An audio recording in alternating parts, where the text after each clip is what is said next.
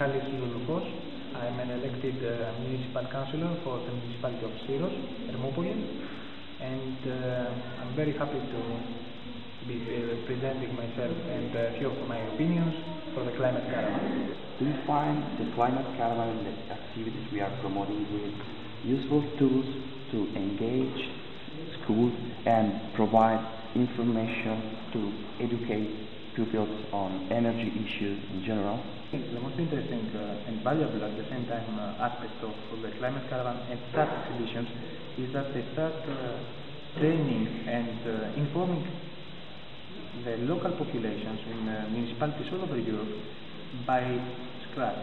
They start from people like primary schools, then to gymnasiums, then to high schools.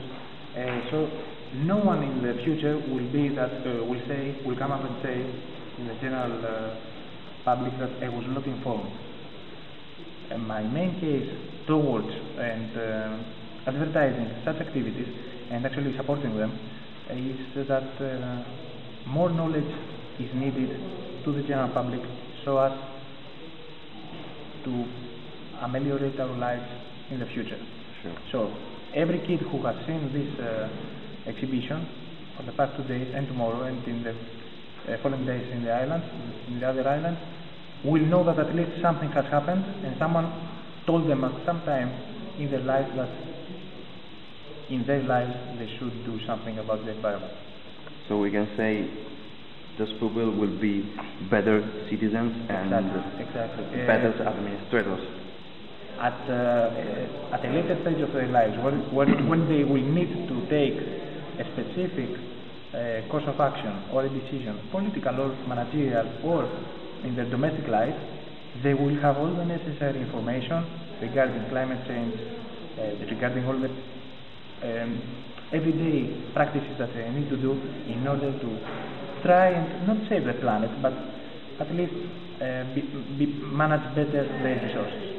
But I have another question, another level question. Considering the global crisis and the problems we are facing, like European nations, do you think projects like Syros CO2 can represent a good tool to get out of this crisis? It's always great to have another model or another way out of any crisis.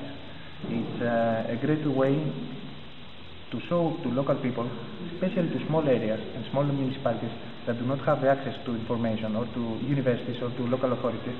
It's always great to have important information and vital about changing habits, changing beliefs and their professional attitudes.